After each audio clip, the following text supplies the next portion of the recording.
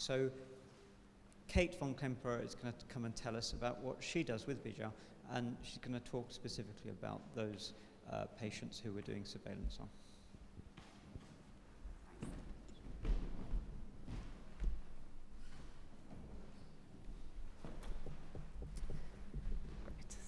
There might be a little bit of overlap here, as Bijal and I do, and Elena do very similar jobs, but I'm focusing on surveillance today, and I don't have to tell this room how devastating aortic dissection can be for patients.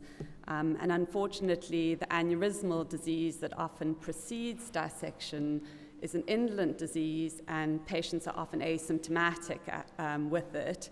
And it's really important to be able to identify patients at risk, because at the moment the only sort of robust management plan we have for patients to prevent dissection is replacement of the aneurysmal aorta.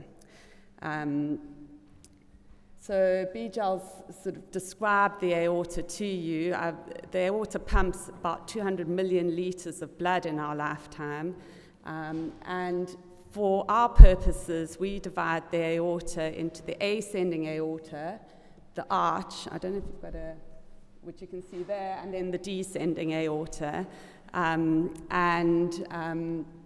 Aneurysms and dissections of the aorta are classified according to those sections.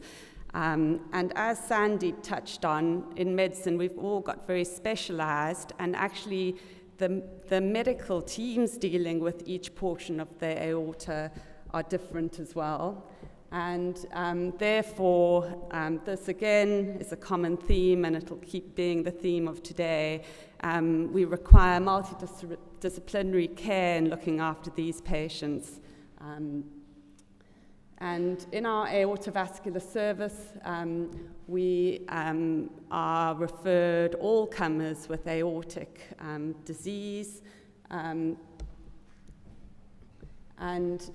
after an initial assessment, which Bijal's described to you, taking a good family history, doing a clinical assessment, we need to ask ourselves a few things. The first is, what is normal? So particularly in patients that we're screening for aortic disease, we need to understand what we would consider normal in the person sitting in front of us. We need to know what the best method of investigating that person's aortovascular system is, and that would very much be based upon our initial clinical assessment.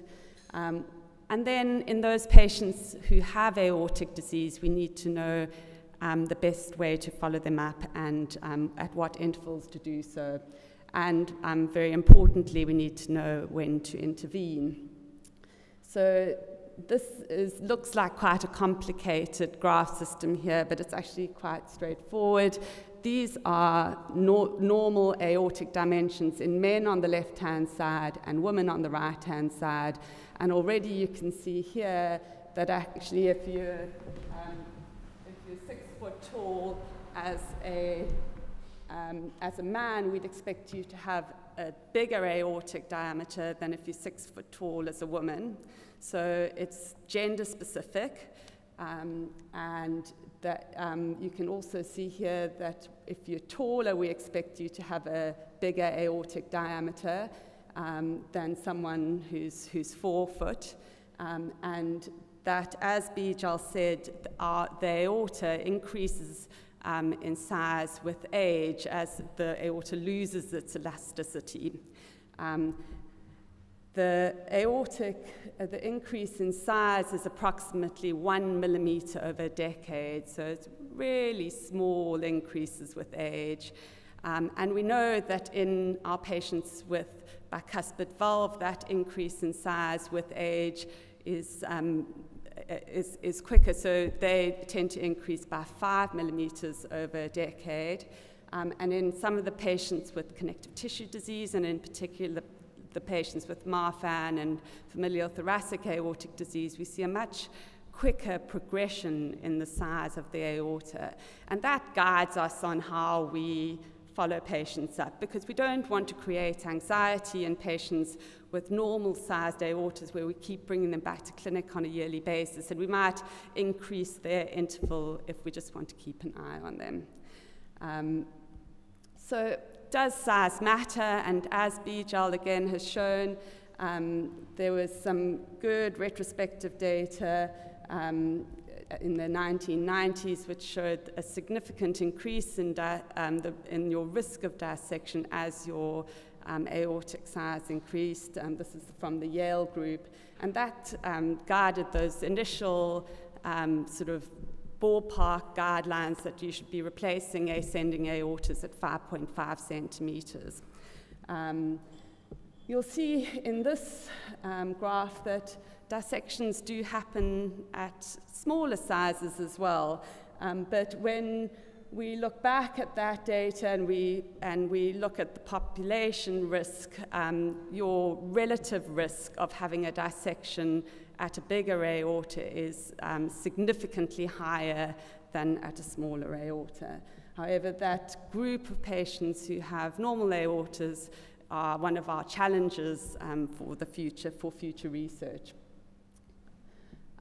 So I'm not sure if you can see that, but in terms of our ongoing surveillance and deciding on how to investigate and follow up patients, we need to have a method that's accessible. We need to have a standardized way of measuring. We're talking millimeters here, so we need to be able to put images up next to each other and be quite confident that there's been significant growth. And we need a safe and cost-effective method, and it needs to be appropriate to the condition that the patient has. So this, I'm sure all of the patients in the room will certainly be familiar with, is an echocardiogram. It's traditionally how we have followed up patients, and a lot of the literature on aortic disease is based on echo measurements. So you can see here, for those of you who are not familiar with it, this is the aortic valve here. This is the base of the aorta, the sinus valve, and this is the ascending aorta, which comes out of the left ventricle. So the heart's sort of lying on its left-hand side.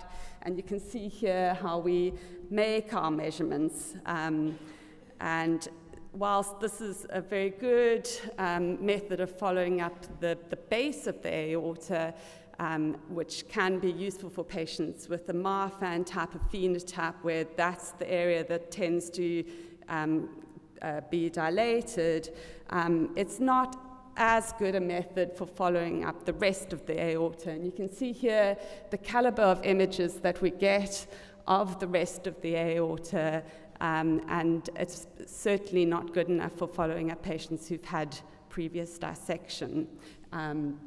So we tend to use it as a surveillance tool that's readily available to all of us, but often we need other ways of imaging the aorta. This moves us on to a CT scan, which again is quick and accessible to us in our hospitals, gives us a quick, easy answer, which is very reproducible, gives us some beautiful 3D imaging, and we can assess all the complications related to dissection with this. And so a lot of our patients who've had dissection will have relatively regular CTs, certainly in the first few years after dissection. But the sort of limitations or the downfall of CT scan is that it requires contrast, which can affect the kidneys. So if people have got kidney problems, it's an issue. And it's also, as we all know, it exposes us to radiation, which scan by scan is not an issue, but certainly in our younger patients who Bijal and I see a lot of, you wouldn't want to be doing it long term. So CT scan, if necessary, provides us with excellent information, but as a long-term surveillance tool, we tend to use MRI scans. And I'm afraid, after all these beautiful pictures, this is not going to play for me today, but this is just some imaging from Christian Mortensen, one of our our imaging consultants, and he's got a beautiful video just showing how they line up the aorta to make sure that they're getting the dimensions correct with MRI scanning. And MRI gives us a lot of extra information. It gives us information about the valves, it gives us information about the heart function, it gives us all the same information about adjacent structures, and it can give us some very beautiful 3D angiograms as well. So, as Bijal showed, aneurysms can develop in different areas, and we know that there's certain patterns of vascular involvement with various conditions, and so we will tailor the tests that we do to that. You can see here the tortuous vessels on the right of Lois Dietz, as Bijal showed, and the Marfan phenotype, or Lois Dietz phenotype of root in the middle, compared to the bicuspid valve on the right, the far right. In our vascular EDS patients, who we know kind of have a medium vessel as well as aortic involvement, we need a way of screening for aneurysms elsewhere. These are patients I see with Paul Flora in my clinic, because they often do have problems which relate to their small vessels, not only their aorta. And this is the protocol that our imaging team have developed, which is basically a surveillance screen from the neck down to the pelvis, and so it gives us all of the information that we need. And to guide us, as mentioned earlier, we've got some good guidance based on the current literature on when we should be intervening. And why intervene? Well, we know that emergency surgery has a much higher risk and much worse outcomes long-term than elective surgery in this setting. And this is the data from John Eleftheriades, one of the sort of forefathers of aortic surgery, and he's got his he presents his 30-year experience of prophylactic valve and root replacement, and this sort of shows very beautifully how you can see there's a light grey line there, which is normal and expected survival, and you can see his line of his patients who've had a valve and root replacement, and their survival is very similar. So it's a good take-home message, and we certainly get very good results, and we know that intervening is important and worthwhile. I think sort of going forward in terms of our imaging and surveillance, as I said, there's a whole group of people that we find difficult to assess risk, and we are unable at the moment to assess the strain on the aorta, and there's a lot of room for future research into why people dissect at smaller diameters, and lots of work to be done.